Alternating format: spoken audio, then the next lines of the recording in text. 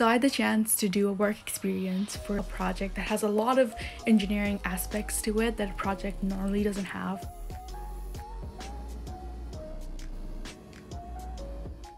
Hi, I'm a second year doing civil engineering at the University of Plymouth, and recently I did an infrastructure work experience with Balfour Beatty.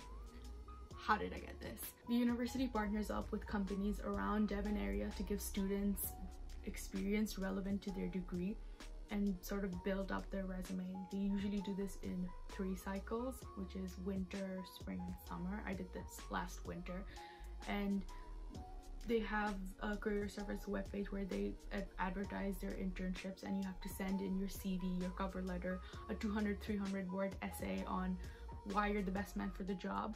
Now, most companies don't necessarily partner up with universities, but this was easier. What is this project? This project is basically a 1-kilometer road that connects the city center to the north of Plymouth, where the main hospital, the science park, and a lot of things are. And it's really important for the new shops, facilities, and homes that are being built in the next 15 years up there.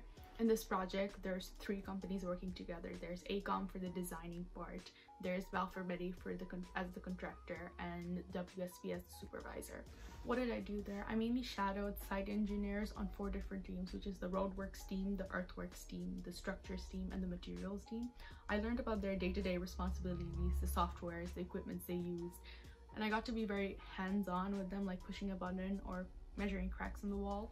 So the first day, the orientation day, I got my schedule for the next 2 weeks, and that was according to my lecture schedule that I've sent them beforehand, so nothing really clashed. I got introduced to everyone, I familiarized myself with the site. I also got a student handbook where I had to write what I did on that day, who I did it with, and what I learned from it.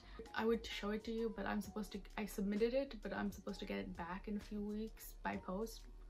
With the roadworks team, we went through the basic principles of setting out, mainly curbs. We saw the link between drawings and the site, and I helped mark where the lampposts were gonna go.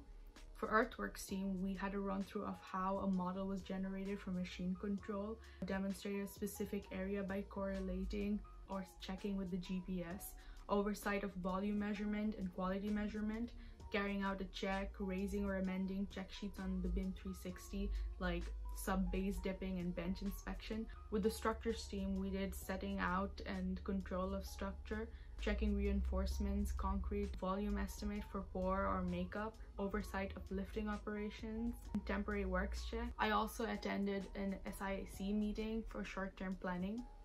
For the materials lab, I did a lot of tests, which included sieving aggregates, crushing queues, a lot of which we've already done at university.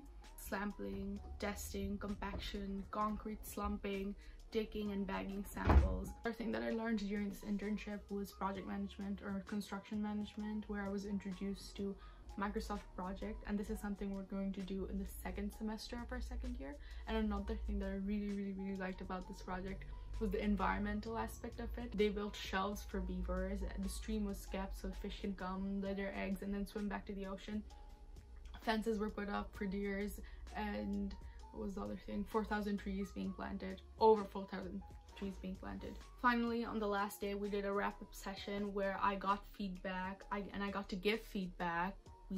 I talked about my future career choices with the project manager and did a lot of networking, connections, LinkedIn stuff. And finally, what did I learn from this internship?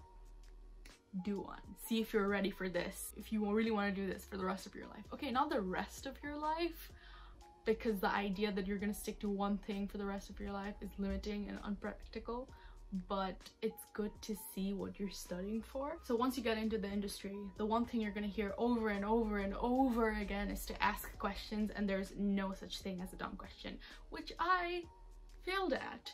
And I understand why it's so important, because apparently once you get a job or a role, they're just not gonna tell you how to do it. They're just gonna give you context of people who have done it, or people who have the job before you, and you're gonna have to call them and ask them how to do it.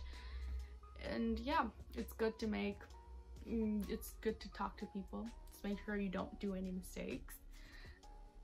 And one of them said that, you know, it's okay to do mistakes, that's how you're gonna learn, but make sure your mistakes don't cost a lot of money. And that, kids, is the key to be an engineer. I don't want to be an engineer.